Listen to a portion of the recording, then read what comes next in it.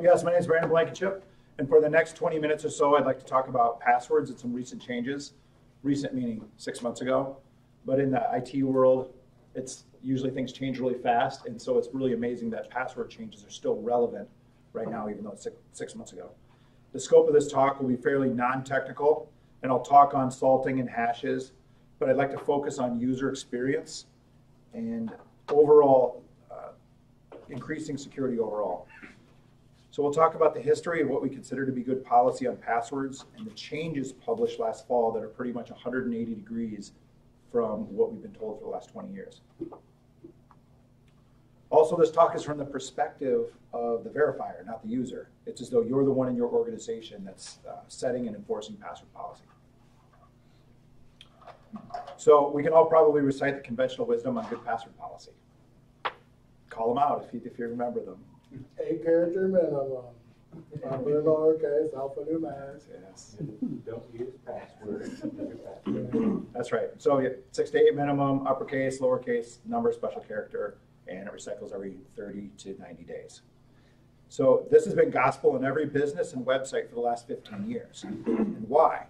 We've all heard the rationale for those complexity rules. It takes brute force attackers a long time to grind through all those permutations. And we've all heard the stats recited in hours and days and weeks and years. So fair enough, and that's true on paper. But what actually happens, remember we're talking about user experience. What if the user has 120 separate accounts to keep track of? What do users actually do? You common special character substitution, lead speak, which just counts as a word.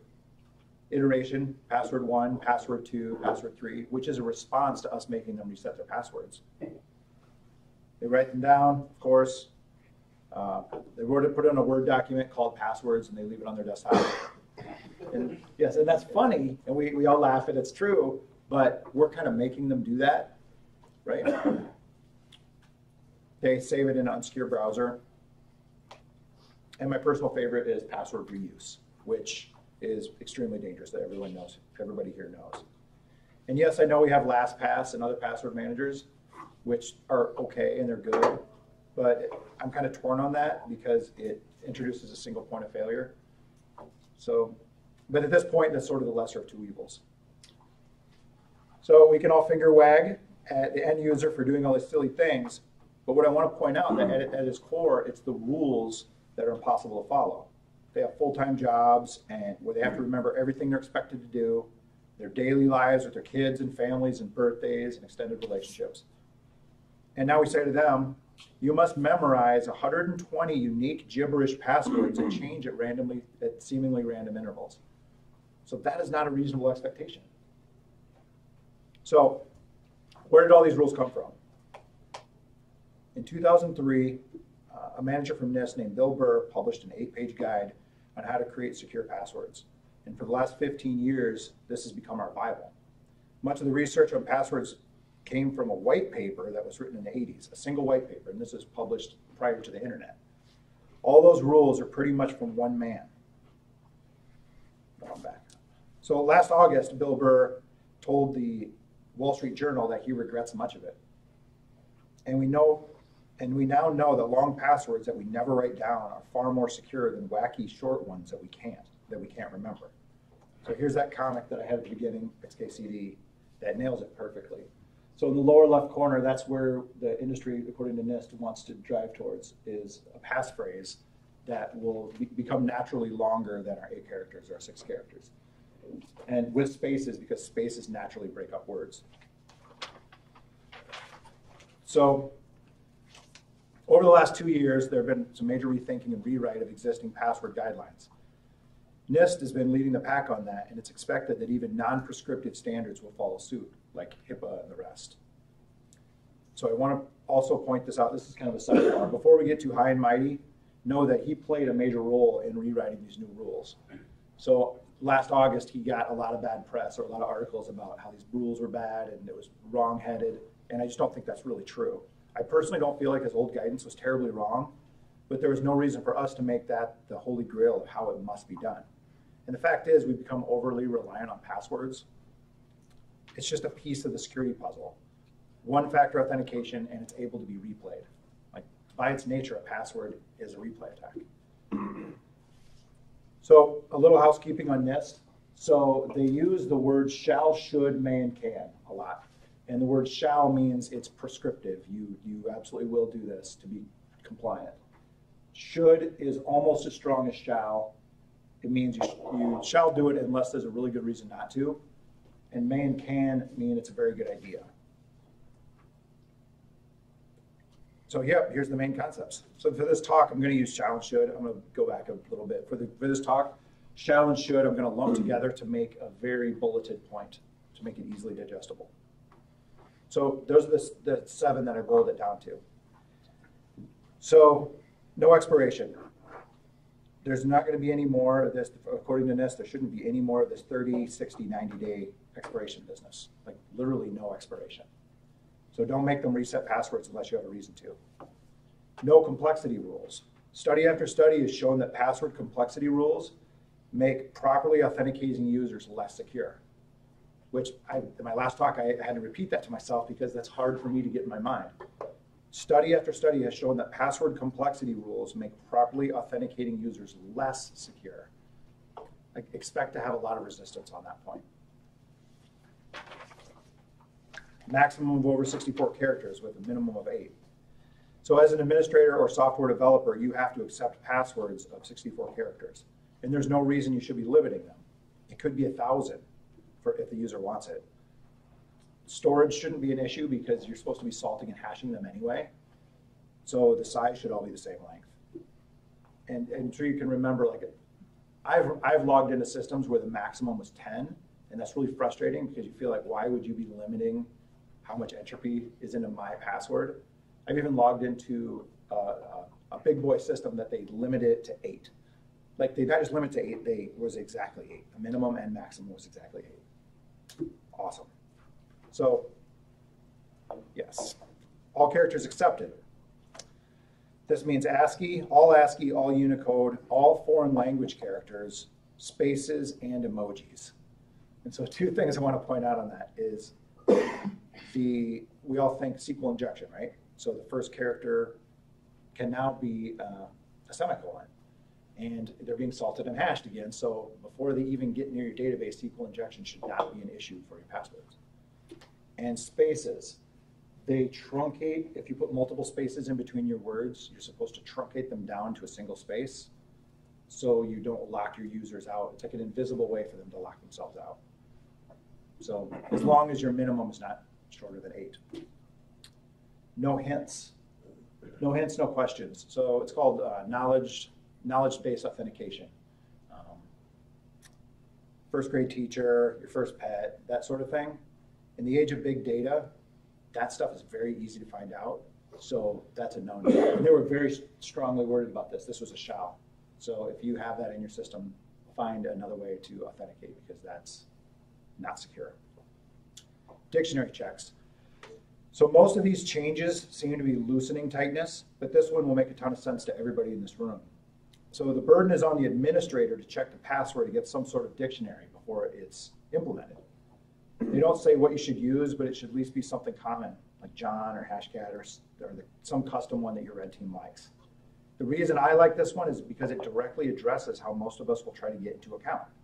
Try to get at the stored hashes and then run them against whatever generic list you happen to have in Kali Linux. And 2-factor authentication. So this is more philosophical. If you really want a better level of security, then don't rely on passwords. Use 2-factor, or even something like 2-factor and a hardware component if it's really important. But the idea is in our industry, more 2-factor is coming as default. So yes, there are a few other things, other bits and bytes that just for completeness sake I want to touch on, but I'm not going to dwell on these. So for 2-factor, when you send it to a user's cell phone, they don't want you using SMS because it's based on a SIM card, which can be easily spoofed. SMS transmissions are not considered secure, so that's considered bad form nowadays. All passwords salted and hashed. These are now requirements, but have long been the norm, so that shouldn't be a surprise to anybody. Throttling, that's relatively unchanged. So the idea here is we want to slow down attempts people logging in online. So like CAPTCHA, requiring the claimant to wait 30 seconds, and it should increase in between failed login attempts as they get towards lockout. So it could be 5 minutes, 8 minutes as they near the end. And according to the requirements, I'll read it exactly because I thought it was kind of funny. Shall limit consecutive failed authentication attempts on a single account to no more than 100, which 100 seems kind of high. But then the explanation is, the idea is that it's stopping those brute force attacks. It's not stopping somebody sitting there doing it by hand. And if you have it too low, a lot of places do 3 and done. That's not really preferred because it is a way for a harasser, if they got the username, to lock somebody else out of their account. It'd be like a denial of service against somebody if you got their username. Biometrics. The guidance here is you can't rely on biometrics alone because of the high false positive rate. So it can be used as 2-factor authentication, but then it should be audited at 90% plus accuracy rate. Oh, option for visible passwords, yes. So the option for visible passwords, shoulder surfing isn't really as big a deal as we used to think it was. And it introduces more risk if people mistype their passwords on a cell phone and they have to be constantly reset. So, yes. So the takeaways here, if you want to make it difficult for end users, they'll always find a way to cheat. And you won't achieve the level of security that you want anyway. If we want to have realistic security expectations, two-factor is going to be required for more things. The password is 1 factor, and we're realizing that although it's useful, it's not nearly enough for security. We don't want to lean on the password too hard. And the basic takeaway at the end I want to leave is the more burden on these new guidelines, more burden is put on the verifier in terms of how they store credentials, the kinds of credentials they accept, instead of putting the burden on the users. So yes, does anybody have any questions or open up for discussion? Yes. Was the 2-factor suggested as a requirement? I don't remember. I don't think it is. I don't think it's a requirement. I think it's a may and can, but we can open it up right now and start hunting through. No, that's just a threat. I mean, read like reading white papers. Yeah. So yes. Yeah, I'm not sure if the 2 factors are, I don't think so. I don't think it's a shall. It's more guidance of, if we rely on the password for something that's very secure, and you're saying we need complexity or we need long passwords, then that's really not the goal. It should have been thinking it another way, 2-factor or 3-factor. Yes? So they said no SMS, but did they say anything else about what they should recommend, or like? In the document, they didn't. Okay. They were not prescriptive that way. But the articles I've read say MMS. So when you send a text message by picture, it's not SMS, it's MMS. So maybe somebody that works in the cell phone industry can say why MMS is more secure than SMS.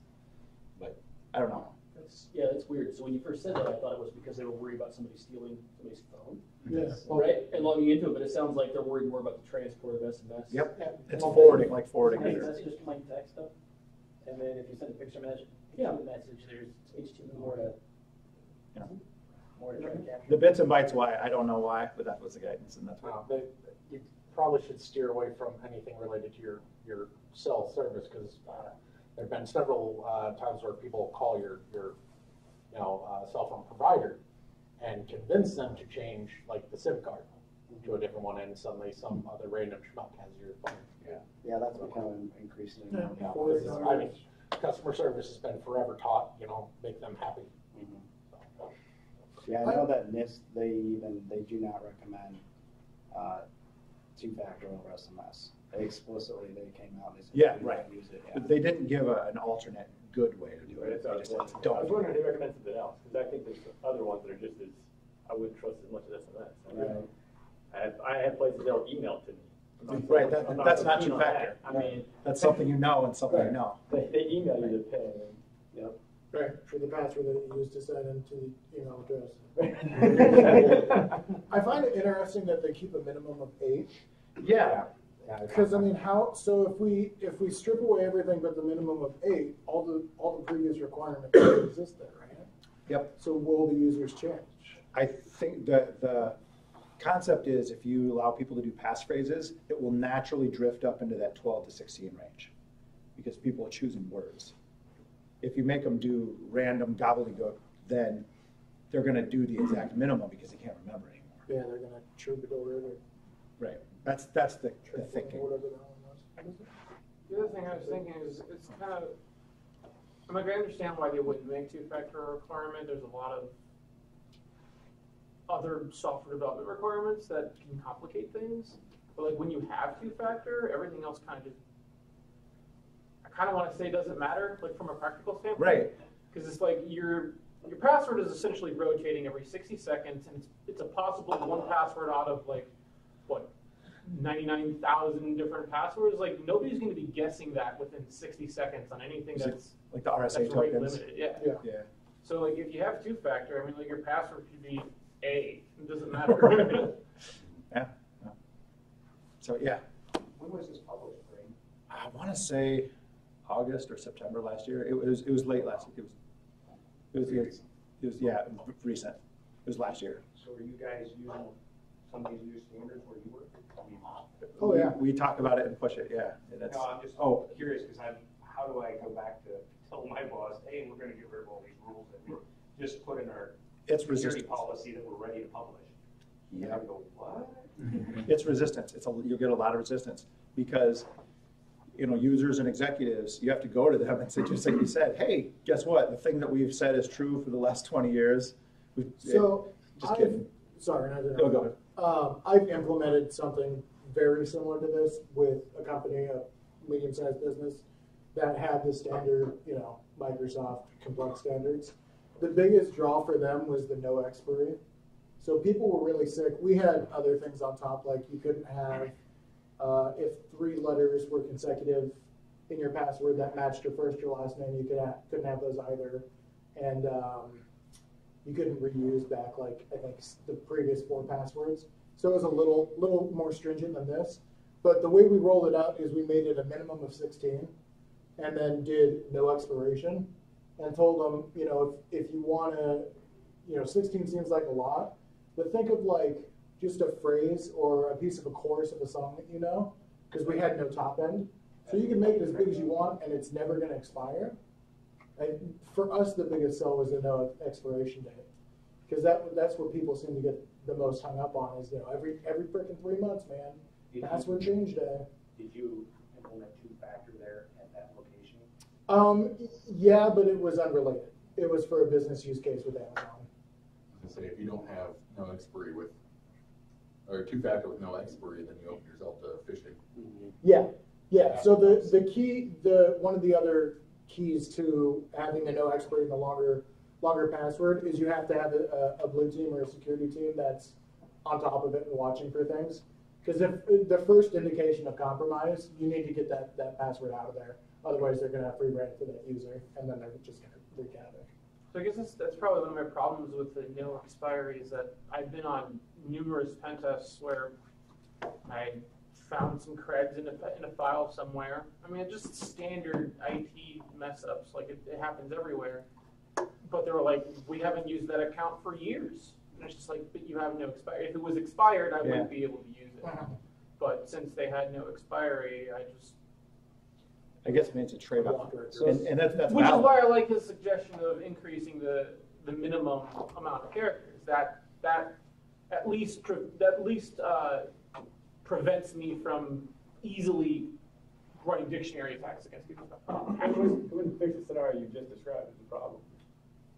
Right. If it was written in the password, no. If you find a it's not 45 yeah. character password, you still But find if that. but if it is an 8 minimum character, I can easily crack that. Right. Oh, yeah. It doesn't, barring other factors of lockouts. Yeah, I mean, like, I guess I think I have like an inherent problem with the no expiration. I think that's more of a user-based problem, though. If they haven't had a user account logged in for a year, they have other problems on their procedural side. That's an offboarding issue. Right, but they're not making those recommendations. I mean, like, I guess I haven't read the documents, I don't actually know, but like, No, they're not I guarantee they're not. Yeah. Because this is going to be. They would say that's somebody else's problem. Yeah. We're just talking about passwords, Yeah. but your consideration of passwords is making assumptions. Yeah. Passwords don't exist in a vacuum. Yeah. So the other interesting thing I ran into this lately with some PCI folks is that you got to remember that password complexity and rules are enforced on on the user and the credential store, right? AD or whatever you have enforcing. Applications also use AD to authenticate to other applications and things. So this is probably where you're finding a lot of old passwords is config files and things for code maybe, right? At least that's where it's common. So not only do you start running into more complex password change issues when things do expire often, right? So now you're banking, you're using your password expiration to enforce good config management, which is maybe okay, but when shit breaks and security gets blamed, then nobody really wins, right? Yeah. So applications sort of using credentials makes all this money too, because they're sort of bastardizing passwords, because it's not something the application knows. It's something the application has, it's configured as a token, but it's really a password because they have a username and password. Why don't they just have an API key that's secret or something, right? But that complicates all of this. And then in PCI, you run into things like, well, we have to do second factor everywhere.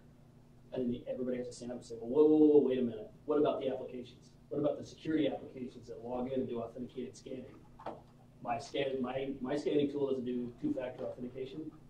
What are we going to do there, right? Are we going to shim PAM config so that you can give us an exception, or? Well, the good thing, I guess my response to that would be like NIST is not a legislative, body.